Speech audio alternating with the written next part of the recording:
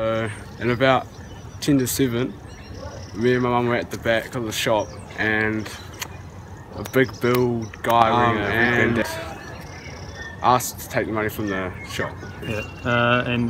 Were you in the shop at the time, or? Oh no, I was at back, but it was quite a silent robbery. Yep. Yeah, we didn't really hear anything until Raquel came in crying. Right, and Raquel was the one that was held up with the screwdriver? Yeah.